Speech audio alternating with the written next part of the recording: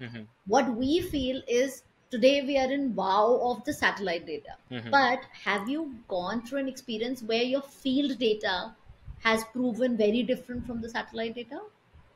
Yeah. So we have to understand one thing is like satellite data has a direct observation from the top of the sky. I mean, it's looking from top to the below.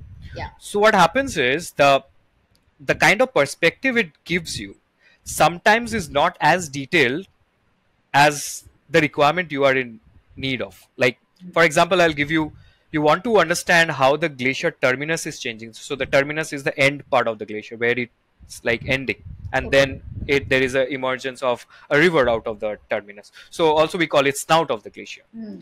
So if you want to understand what's happening in the snout and you want to have a different vantage point, like you want to look it as a wall of ice Hmm. and how the things are changing across, Hmm. that perspective you will never get from a satellite.